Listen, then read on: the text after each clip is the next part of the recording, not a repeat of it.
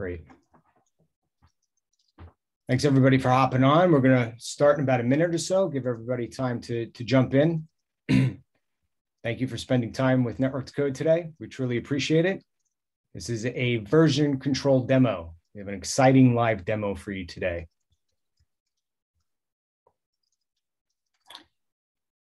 All right, so about a minute past here. I'm going to get started. So I'm going to present. Thank you again for joining. We're truly appreciative for everybody hopping on and spending an hour with us today. Just a quick agenda. My name is Brian Daddio, Director of Business Development here at Network to Code. I'm going to do a quick introduction of Network to Code, and then I'm going to hand it over to Tim Shryack and Tim Fiola to do a live demonstration of Network to Code and version control. So we'll dive right in to who is Network to Code. So Network to Code, we provide infrastructure as code services. We do not resell product. That's an advantage for our customers because we can give a non-biased, opinion when we go and work with our customers. We have a very deep team located here and headquartered in New York City, but we have folks here in the United States and in Europe as well, servicing our customers. We're both vendor and tool agnostic, also a key differentiator in the market for Network to Code. We're big advocates of the open source community. We'll talk a little bit about Nautobot, but we're big advocates of Ansible, Grafana, just to name a few other open source technology tools that we commonly see. In addition, you'll see on the right, we won 2 awards this past year, CRN top 5 fastest growing 150. So really remarkable for our team, to continue our growth in the market.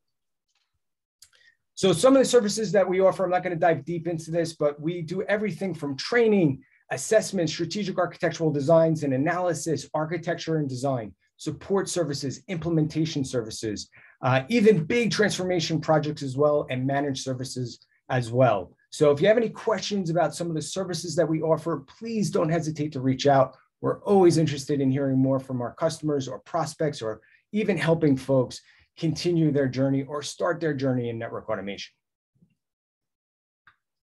We also have a survey. If you want to make an impact to the development of Nautobot, we highly encourage you to respond to this survey. It's going to be in the chat. So if you have a moment, take a quick chance to click the link, fill out the survey. It can definitely help impact the development of Nautobot. So without further ado, and I want to give ample time to both demonstrators, I'm going to pass it over to Tim Shryack, and he's going to talk through the next segment of this demonstration. Tim? Hey, everyone. My name is Tim Shryack, a solutions architect here at Network to Code. I have a software engineering and network engineering background, so working here on the team with the representing technical sides. And here with Tim, just going to talk a little bit about the Nautobot and source of truth, kind of just hitting some high level concepts here. Depending on the audience, maybe you're not as familiar with source of truth ideas. So just hitting some of those high level concepts of what we're going to cover today. Generally speaking, as we're looking at source of truth and we talk to clients across the industry, we do find there's a broad mix of types of sources of truth you might have in an environment, as well as whether or not you're even using them, or what we're defining as a source of truth. Sometimes we might be using things like spreadsheets or CSV files, as opposed to, say, a database. But this is really where we start to see where if we want to move into automation as well as DevOps methodologies, this becomes a critical component. And as we kind of look at some of the research we get coming from, like Gartner and other research companies, we see we're talking about how this is going to be a trend as we move forward of using more sources of truth to be able to direct and drive an environment in forward. And really, it is the foundation of everything we do from an automation perspective. And if you look there in the lower right screen, we kind of have this like sort of journey as you go through this progress of moving and beginning into your automation journey. And it's commonly we do see where we're starting off that journey and we have this very handcrafted sort of a bespoke method by which we drive the initial attempts at automation. And then gradually over time, as we move along that journey, it often becomes where we realize the need for this source of truth as we're feeding into things like scripts, maybe that we're writing, whether maybe it's an Ansible playbook or a Python script. We start to realize this requirement that we need a source of truth in order to effectively and efficiently drive the data forward. By using source of truth, we're able to also start to begin this process of abstracting the nuances of what it is that we want to accomplish from the specifics of what we need to do that. So by that, I mean, we no longer have to specify necessarily in our code or our script which IP address we need to use or which VLAN we're using. Those are things that we can go look up in our source of truth. Also allows us to start to behave in a more vendor neutral fashion. Commonly, we have this notion of this goal of getting to the eventual end state of intent-based networking. That is, we allow our engineers and our architects to focus on the network tasks that they're trying to accomplish or the design that they're trying to implement, as opposed to the specifics of how this particular vendor implements that feature. And without a source of truth, we cannot accomplish this. So we need to have the source of truth as that foundation in order to get to that point. Also, as we start to use something that is, say, a SQL database to drive our source of truth, now we can also begin to provide tracking and historical changes on our data. So we understand our data's life cycle as we use different functionalities, and we can track that over time as we move forward using source of truth. Starting to look at Nautobot as a source of truth. At its core, it is intended to be a network source of truth, where we can model and define the features of our network and be able to be very flexible with that so that we can adapt Nautobot to whatever your particular environment is. It's inevitable that there will be things that are just a little bit different in your environment than everyone else's. And so we want Nautobot to be able to be adapted to your environment and provide that functionality for you. And be able to really adapt the model to meet your requirements. Also really extensible as far as being able to interact with Nautobot, whether it's from the REST API or from our GraphQL endpoints, integrating with things like Git or GitHub, other repositories, to be able to extend the platform into your automation and be able to use Nautobot as the glue, if you will, to stitch together the different components you might have in your environment and drive forward from the core source of truth. And finally, at the highest level, we have the platform for network automation apps or applications, being able to really integrate and quickly develop and deploy applications into your environment. And with that, I'm going to hand over to Tim to actually dive into our version control feature and give you some highlights there. Awesome. Excuse me. Thanks, Tim. All right. Hello, everyone. My name is Tim Fayola. I'm your developer advocate here at Network to Code. And today we're going to talk about Nautobot's version control app, specifically how it helps you implement safer network automation. I have a couple slides to set this up, then we're going to jump right into the demo.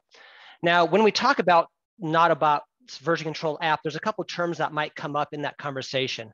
The first term is Dolt. So Dolt is a versionable open source database, and Nautobot runs a Dolt database when it is running the version control app. Now, there's also Dolt Hub. Dolt Hub is the company behind Dolt. And dolthub.com is the place to share your Dolt repositories. So for those of you familiar with Git and GitHub, Dolt is to Git as Dolt Hub is to GitHub. And Dolt versions SQL data as Git versions files. So what are we building here?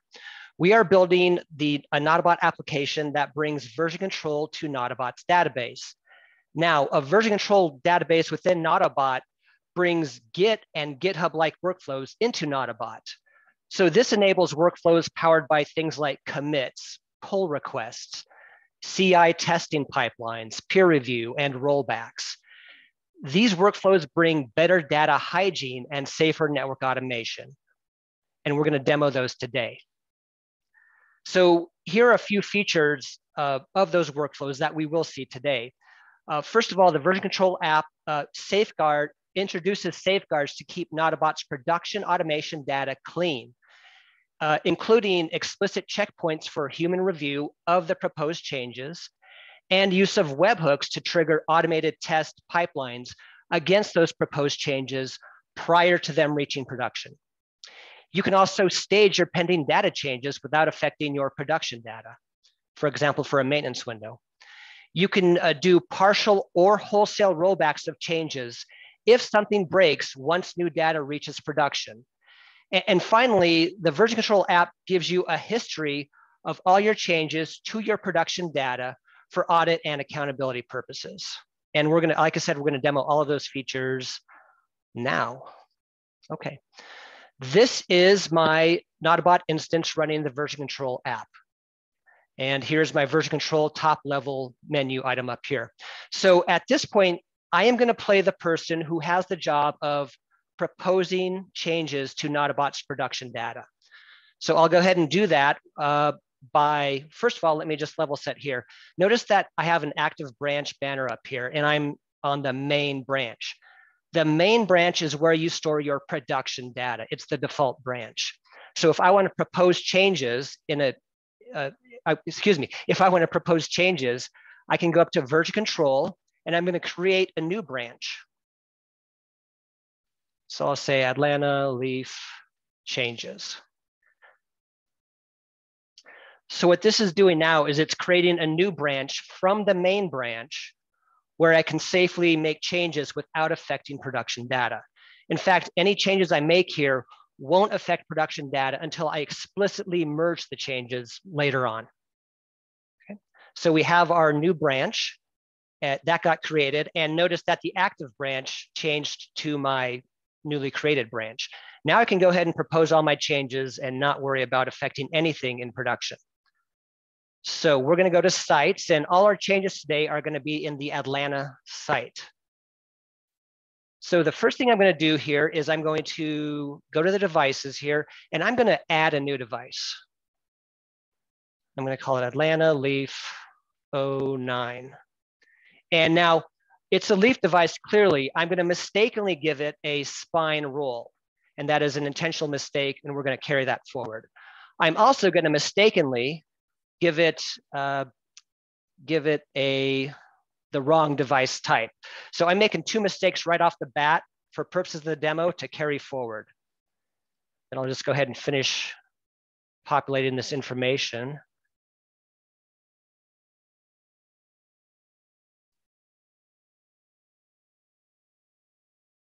Okay, so here is my newly created device. Perfect. The next change I'm going to do here is I'm going to go to Atlanta Leaf 8 and I'm going to edit this device.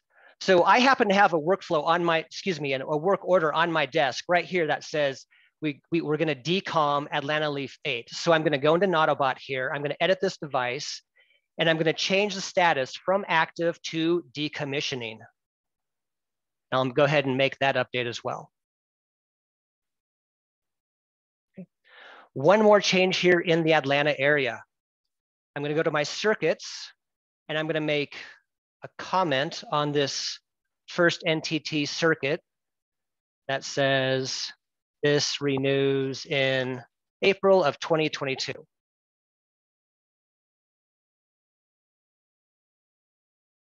Okay. Now, you can imagine, I've just made a handful of changes here, but you can imagine in a production environment, there might be dozens, perhaps even hundreds of proposed changes in a given branch that you might want to merge into production. So I'm doing a handful here, but you can imagine dozens, perhaps hundreds more. Okay. So at this point, I've proposed my changes. I've made my changes. Now, it's clear I probably want to review my changes before I submit them for approval. So there's a few different ways you can look at the changes you've made in a branch. The first one, I'll go up to version control and I'll go to commits. Now, for those of you familiar with Git and GitHub, you'll notice that I made a few changes, but I never explicitly made any commits. And that's because in the version control app, every time the user hits a create or update or delete button, the app automatically creates a commit for you and generates a commit message based on what you've changed. So as I look at my commits here, I can see, I see Atlanta Leaf 8 was updated. I can click on this commit, and this will take me to a page with the diffs specific to this commit. So this commit only had one diff in it. And if I want to see exactly what the diff was, I can click on this in this diff type column here. There's this badge, it's a change because we changed something. So if I click on this, I can see that yes, this device, Atlanta Leaf 8, was changed from active to decommissioning, okay? Another way you can look at your changes you've made so far in your branch is going up to the version control top level menu and navigating to diffs. And what diffs will do is it gives you a comprehensive list of all the changes you've made in your branch, not just for a specific commit. So what you're looking at here is all the changes I've made in this branch. Now, on the the top left here, there's a panel that contains like metadata about the branch. And on the right here, there's a diff summary that gives you that breaks the diffs type into different categories. In this instance, there's device, circuit, and interface diffs. And it gives you the quantity of each category in green, orange, or red for adds, changes, or deletes, respectively.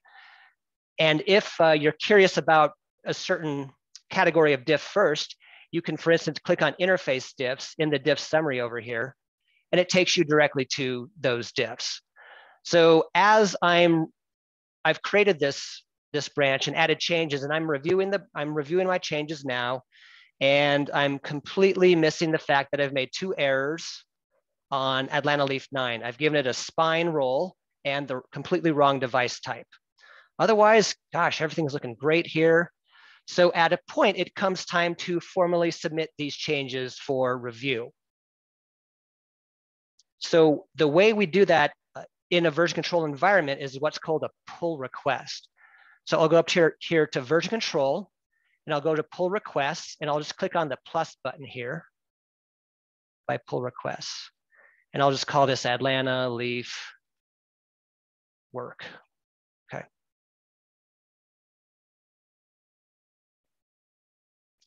So a pull request in version control terms, it's just a way to submit your proposed changes for review, okay? And now here is our pull request screen. We've created a pull request. And at this point, I'm gonna switch back to the Nautobot main screen. And now I'm gonna play the part of a person who has the job of reviewing and approving proposed changes to production data. So I would come in here to Nautobot, I would go to version control, and I'd go to my pull requests page. And I find the pull request, I'm interested in, sorry about that. And I go ahead and click on it.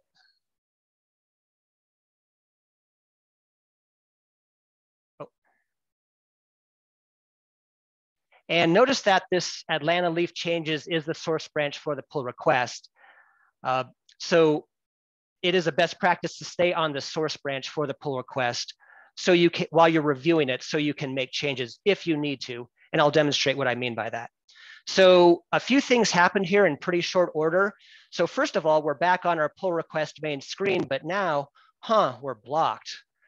Let's investigate what happened there. So what I'm gonna do is I'm gonna go to the reviews tab, and we have this message here.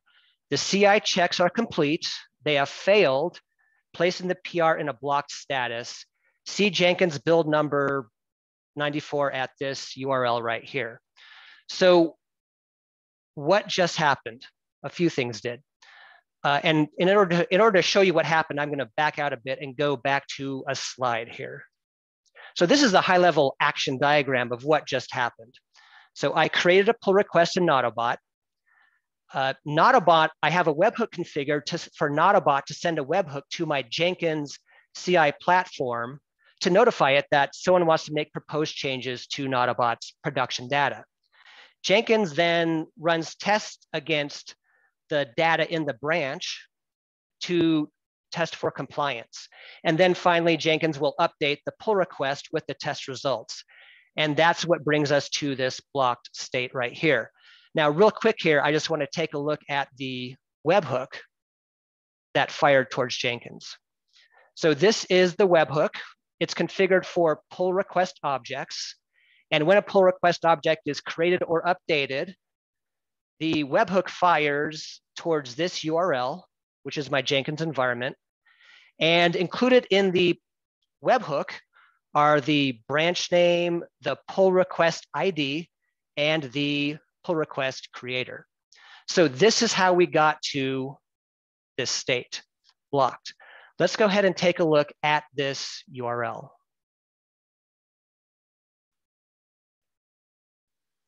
Okay, what you're looking at here is the output from the Jenkins CI pipeline. And specifically, we're going to zoom in on the results of the tests. So this pipeline conducted just two simple tests, device name compliance and device role compliance.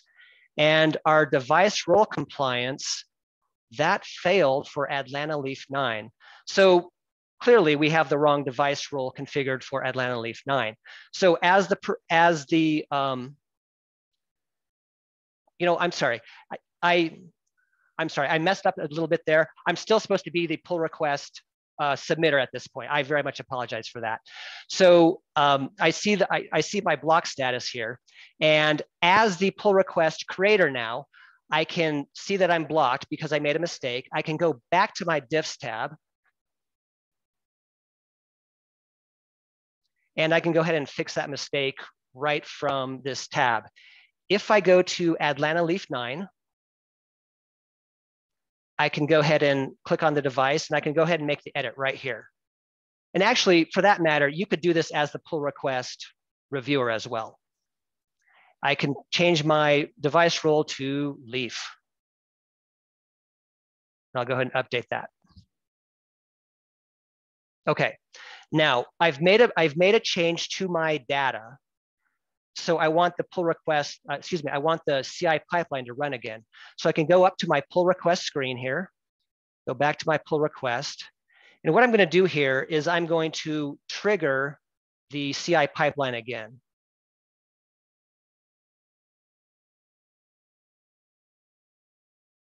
Let's go to edit and I'll say fixed a bad device description. Bad device role. Okay. So note here that my webhook fires on when a pull request is either created or updated, and I just updated the pull request. Okay. So now as that was going on, the pull request went back to in review. So let's go ahead and take a look at our reviews tab.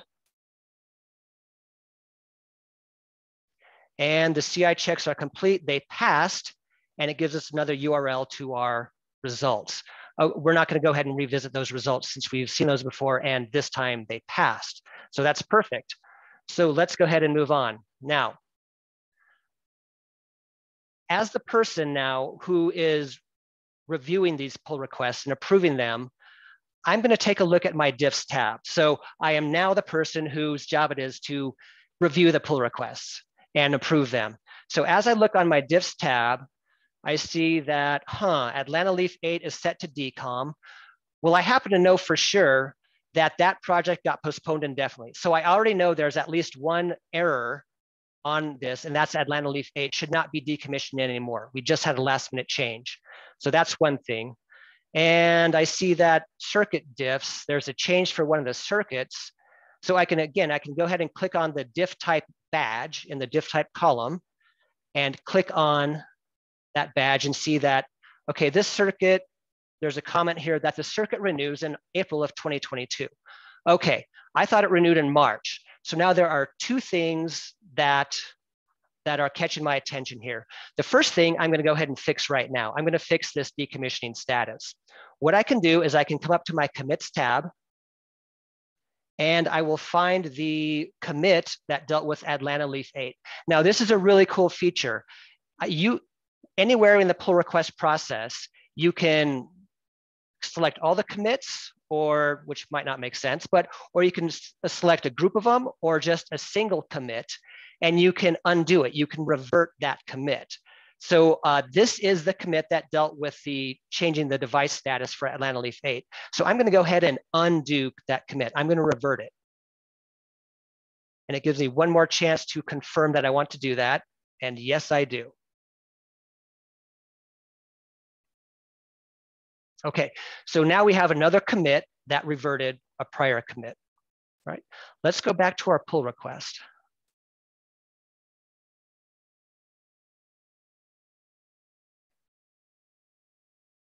So what I'm going to do next is I fixed one error. As the reviewer, I fixed one error. So to date, up to this point, we've had the CI testing pipeline catch one error. I, as a human reviewer, caught another error. And now I'm going to ask a question. Let me go to the Reviews tab. And the Reviews tab is where you can have a conversation around the commits. You can discuss the changes, good or bad. You can put your test results like we've done so far here. So as the reviewer now and approver, I'm going to go ahead and add a review and say, I undid that Leaf 8 decom status. That is postponed forever.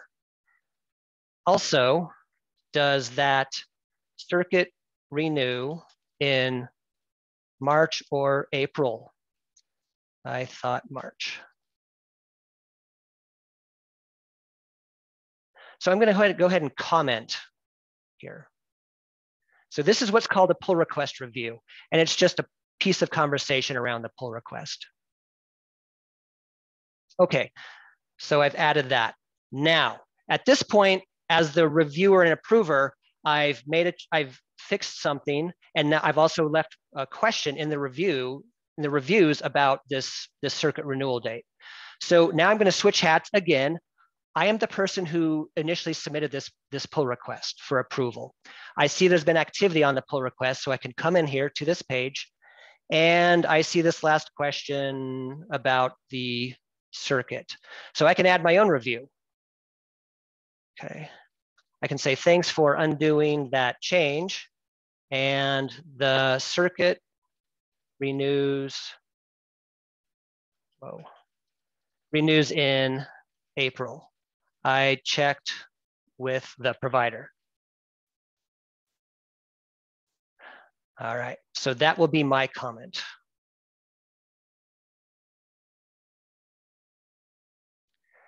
Now you can notice, a fairly modest but robust reviews tab coming into shape here, where you have CI pipeline results, you have people talking about changes and questions, stuff like that. This is a transparent place to talk about what you're proposing.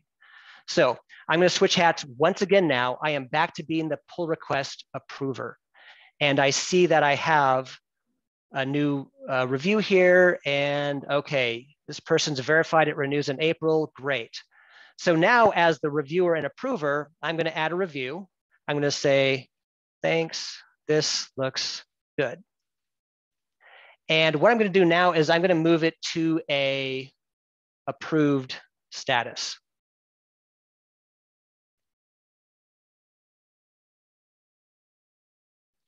Okay. Now this pull request is approved. It was approved on my pull request review down there. And notice up in the top right here, that merge button just appeared. That appears when the pull request gets approved. The merge process is the process that starts to move your proposed changes into production. And as the approver now, I'm going to go ahead and start that process because this looks good to me. Never mind, everyone so far has completely missed the fact that we do have an error for that device role. Atlanta Leaf 9 should not be VEOS, but we're not catching that. So we're going to carry that forward for purposes of the demo. So we'll go ahead and merge. And as soon as I click this button here, this will move these changes into the main branch, the production data branch. So right now, our changes are going live into production data. Great. So we are fully merged now. So let's go ahead and just make sure that what we think should be there is actually there. So I'm going to go up to version control, go to my branches, and I'm going to go to my main branch, my production branch. And you do that by clicking the activate button here for the branch. Okay. Let's go up to Atlanta, our Atlanta site, which is where all the action happened. And we have 11 devices there as expected. Atlanta Leaf 9, here's our new device. Whoops, this is a problem. We will deal with that in a second. And if we go back to our circuits, this first NTC circuit here, it renews in April of 2022. All right, so the data we expect to be there is now in our main and production branch, albeit some of it incorrect. Speaking of that, now I'm going to play the role of an operations person in this scenario. So at this point, I'm an operations automation technician. I am monitoring the network and I start to see some weird stuff going on, mainly in the Atlanta area. I'm starting to get some alarms, things aren't looking quite right. So being a good operations automation tech, I'm gonna go ahead and check my data. So I can go up to version control and I'm gonna look at the commits for my main branch.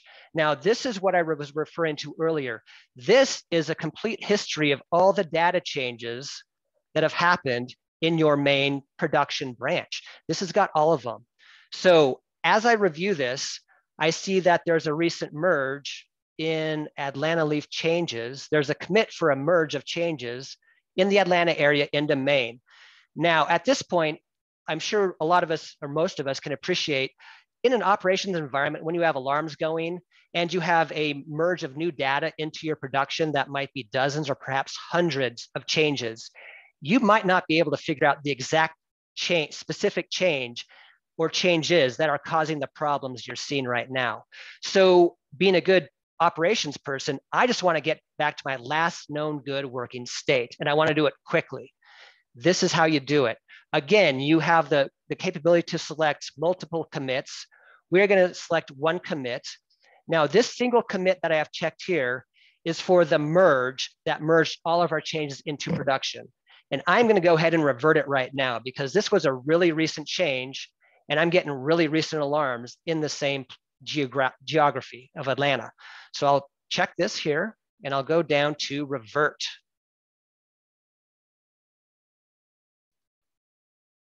Okay, it's giving me one more chance to take a look here. Yes, I want to revert these changes, all of them.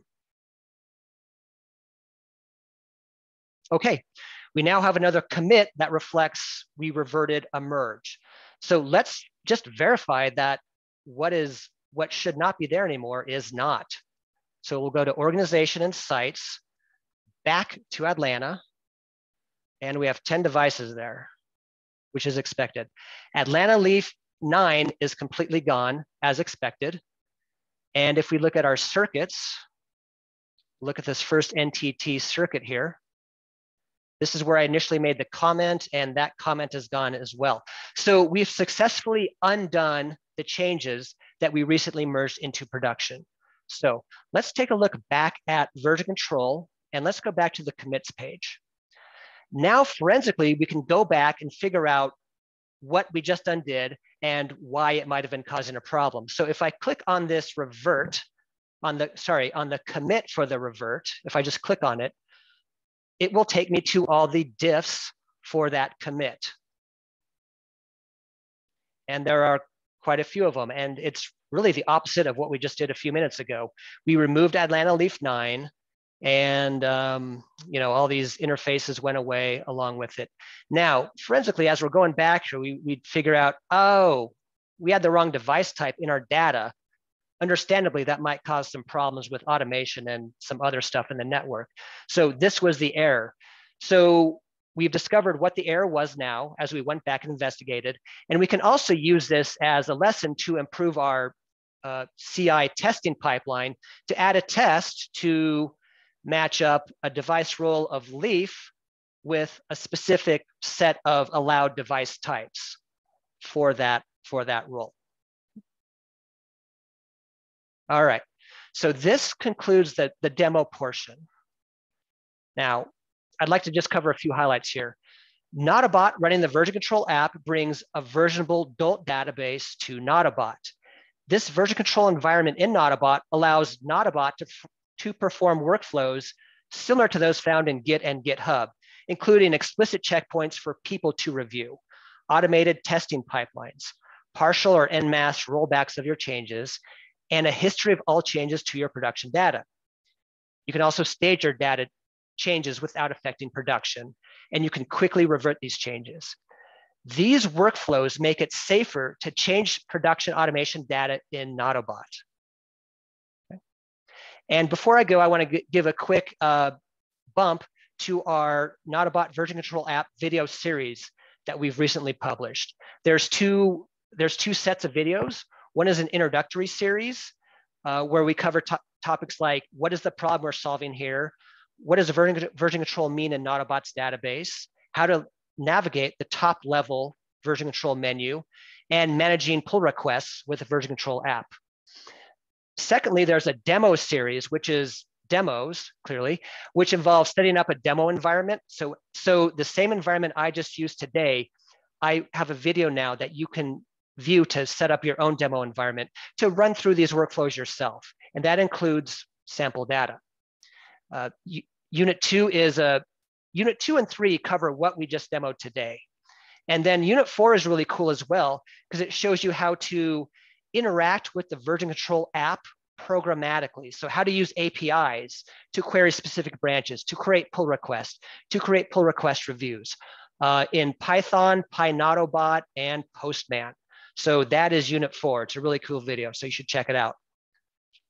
One more bump to our survey. Please don't forget, help shape the future of Nautobot. And thank you. That concludes this version control app demo. Great job, Tim. Awesome job to Tim Viola and Tim Shryak. I want to pause and open it up for any additional questions. I do see that the chat is very active. Big thank you for everybody submitting questions, but let's pause and see if there are any additional questions that we can help answer. I know the team here is answering some questions. Also, big thank you for all the contributors that contributed to this project. It is absolutely phenomenal, very, very powerful. So thank you so much. Really cool stuff. The version control is really cool, and it is open source and available today. So if anybody wants to give it a test drive, be free to check it out. Cool. If anybody would like a demo or anything further detailing this feature or Nautobot, we are happy to do so. Feel free to reach out at info@networkedcode.com. You could also go to our website. We have forms that you can fill out. Somebody will respond back to you in a prompt manner. I'm going to give it maybe about another 30 seconds or so for questions if we can answer. I think we got it all. Thanks so much, Tim. That was amazing. Really great demo. Great job.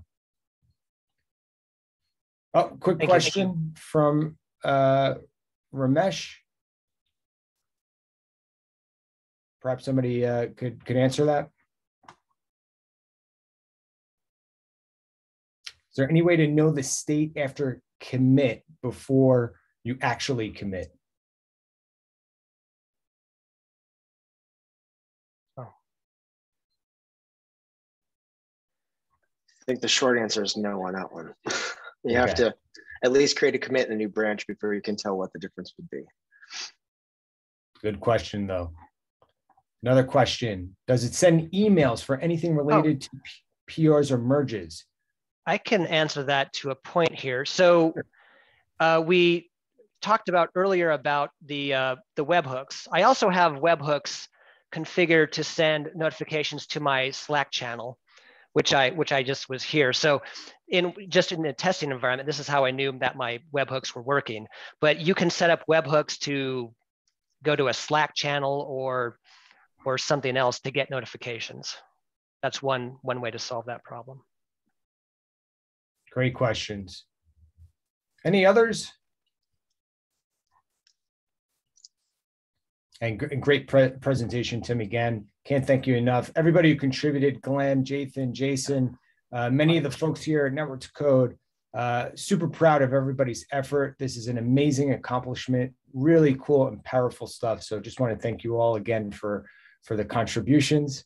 Any other questions? Looks like, thanks, Graham. Ramesh, thank you so much for joining. Amazing. All right, we're going to give you 20 minutes back. I am going to close down this recording. I do want to thank everybody for